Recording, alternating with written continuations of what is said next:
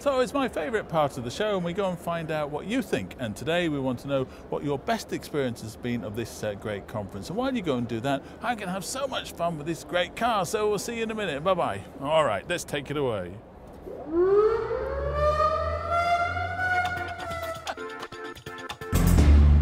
My best experience has been the interaction between myself and other members of the policing community.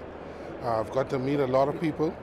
I've got to meet a lot of people from other parts of the world and share ideas. Today's my first day, but everything's very interesting, and it's nice to meet a lot of different people from around the world who work in the police.